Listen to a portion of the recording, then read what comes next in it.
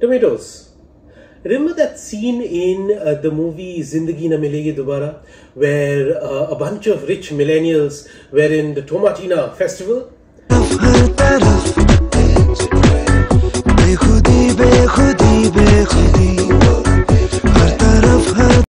Can you imagine this scene being filmed today?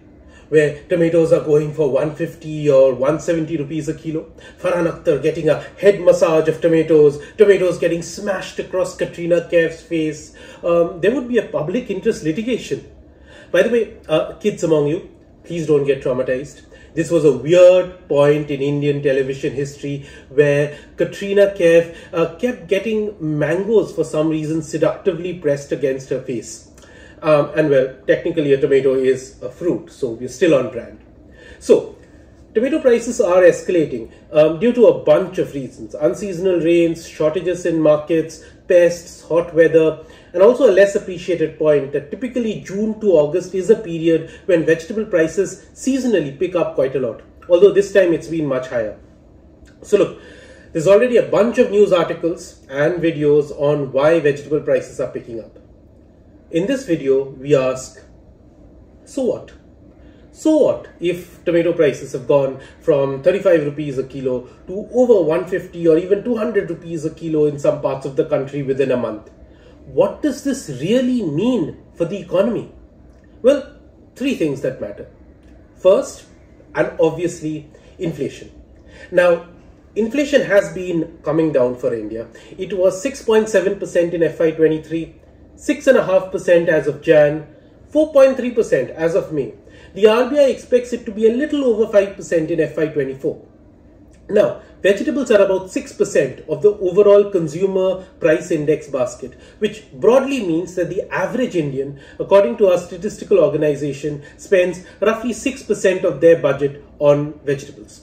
By the way, overall we spend around 46% on food and beverages, a little over 9% on fuel, including petrol and diesel, and the remaining around 45% on other goods and services. Now just imagine, if in 1 month, this vegetable component of 6% has its prices rise by around 20 or 30%. Overall inflation will naturally shoot up because of this.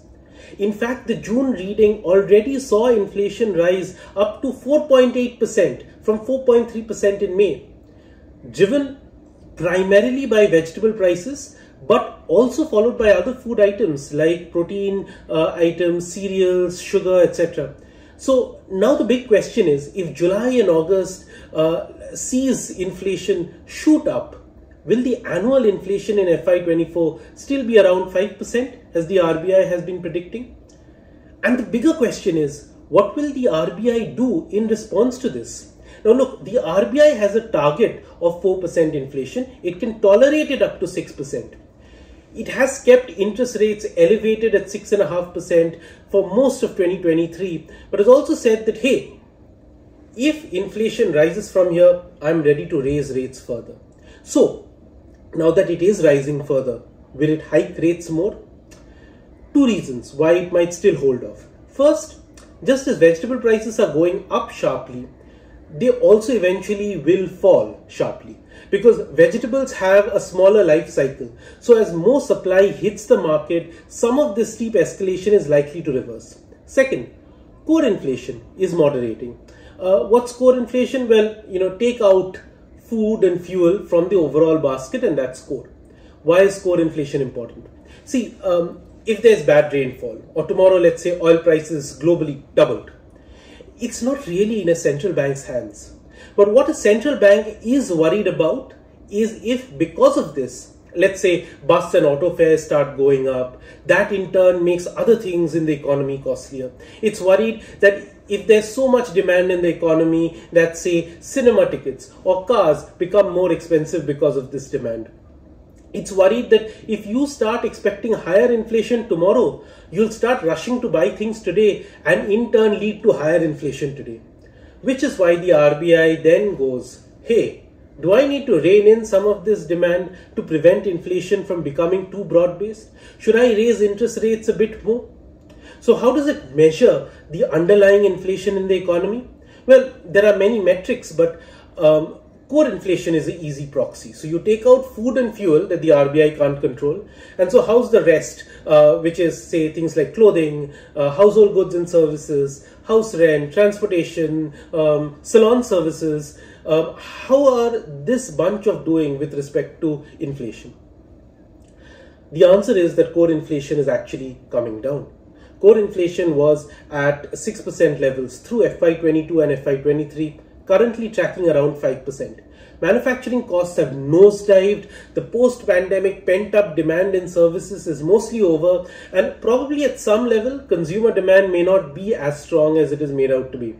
So the RBI can argue that, hey, I know my overall inflation is higher than my target of 4%, but it's driven by factors like vegetable prices, which are not in my control. And the fact that my underlying inflation, the core inflation, is moderating means that I may not need to increase interest rates further. Third, we've talked about inflation, we've talked about RBI, let's talk politics. Remember, governments are extremely scared of food prices. In fact, look at some of the biggest revolutions in the world, from the French Revolution to the Arab Spring recently. Most of them started with people complaining about inflation, particularly of food. In fact, there were those infamous words attributed to Mary Antoinette, if they can't have bread, let them eat cake. The unrest in the Middle East too started off with people protesting about prices of bread. I actually don't know why dietitians keep banning bread. People get very emotional about that stuff.